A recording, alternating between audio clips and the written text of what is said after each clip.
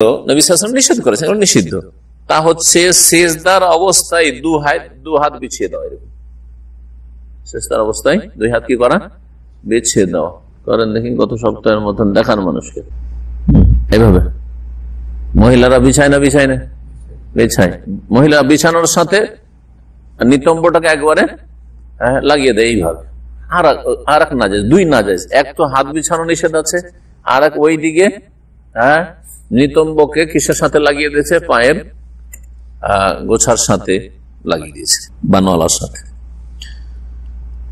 বলছেন যে ওয়ায়ুকরাহু ফিস সালাতি ইফতিরাশু যিরাআইহি হাল সুজুদে, সিজদার সময় দুই হাতকে বিছানো নামাজে নিষিদ্ধ বা মাকরুহ।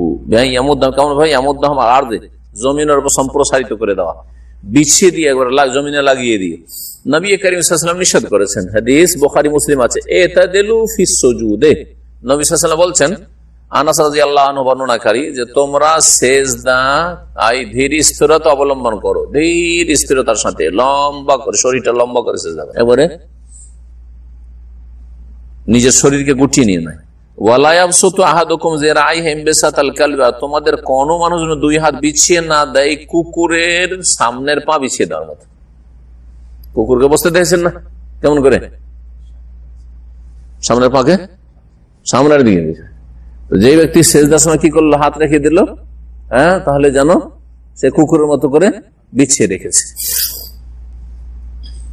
কুকুরের সাথে কি যেন তুলনা করেছেন নবী সাল্লাল্লাহু আলাইহি ওয়াসাল্লাম, যাতে করে মানুষের অন্তরে ঘৃণা হয়। ঘৃণা হয়। আরে ভাই, মানুষের মতো খান, বলার উদ্দেশ্য কি? যে খাবারটা খাচ্ছেন আপনি, এটা পশুর চরিত্র, এটা মানুষের না, যাতে ঘৃণা জন্মে, না এটা আমি মানুষের মতো কাজ করলাম।